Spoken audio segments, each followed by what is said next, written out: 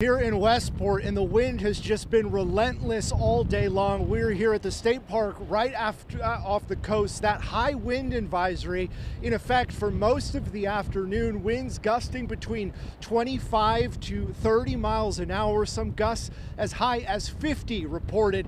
And to get the best perspective, look at this jetty, and you see those white caps hitting against it. Surf reports putting the swells at 10 to 15 feet high. At one point, the waves hitting this jetty so hard they were actually crossing onto the other side.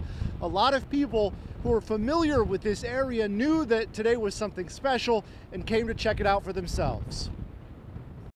At least 20 feet higher than usual. 20 feet? Yeah. Would you like to be out there swimming or no? No.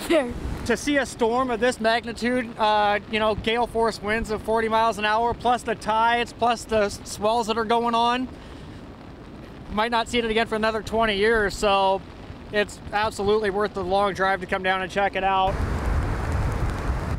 Again, the surf report noting 10 to 15 foot waves once you get past the white caps. I'm told not a good day to be surfing though, because the wind is coming offshore and it's nice and choppy, not those glassy curls that you'd want to see if you were out there surfing.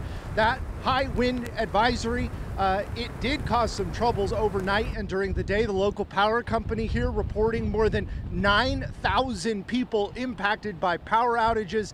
They've been out for the majority of the day. Most of those people back online though. So good day to stay inside if you're on the coast. How about that? We'll send it back to you. All right, Sebastian Robertson reporting for us live from Westport. Sebastian, thank you.